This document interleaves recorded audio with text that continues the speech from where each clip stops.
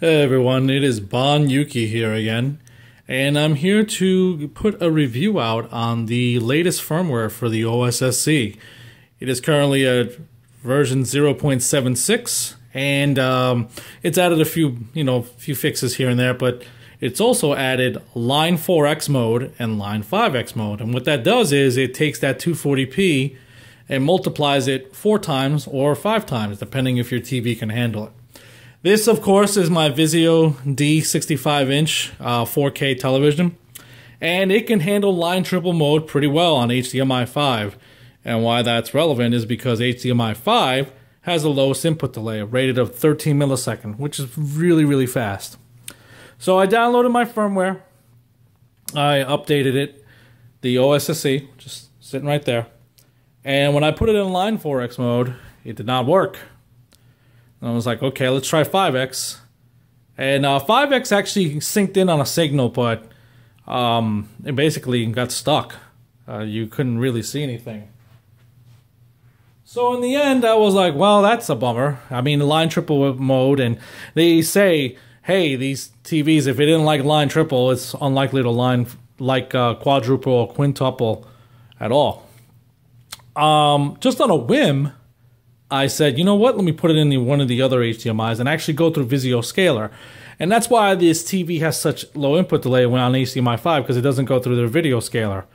Well, lo and behold, I'm able to get my 1080p. So this is in Line 5X mode, and it looks gorgeous. Contrast ratio, using this is full array local dimming, 12 zones. Not great, but it does look amazing. Look how crisp it looks.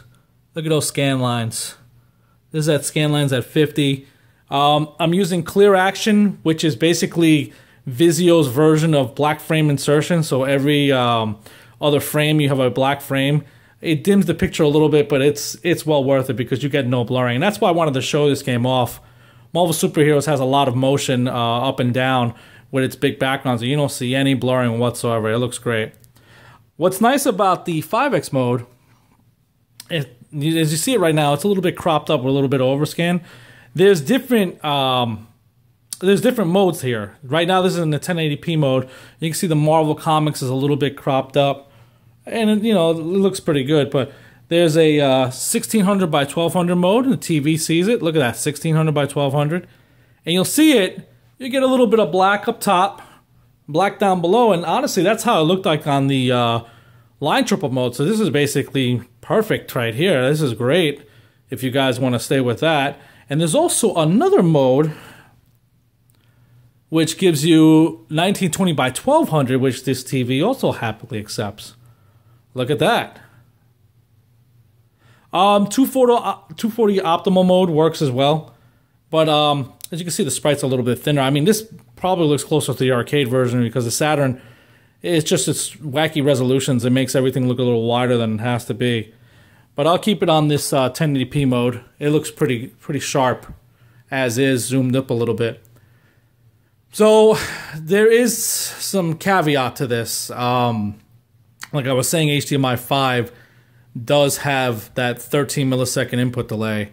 And all the other HDMIs have an input delay of 43 milliseconds. So, you know, you give up some to get other stuff. So it's basically acting like a FrameMeister now, where you get your, you know, a couple frames of input delay, and then you have your display lag.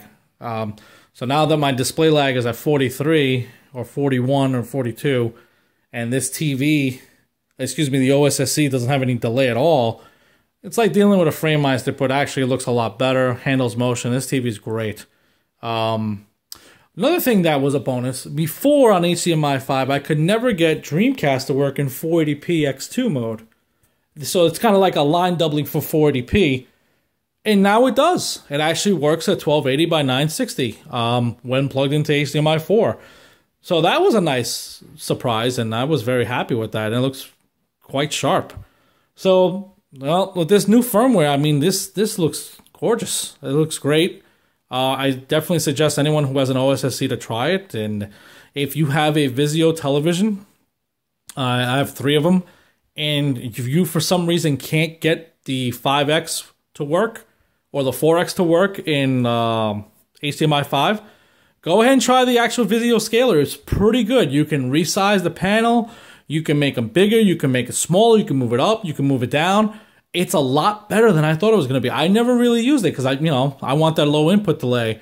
And right now, I mean, with that scaler, I mean, inside the TV combined with the OSSC, I mean, I'm throwing things at it. LineX5 works on the Super Nintendo.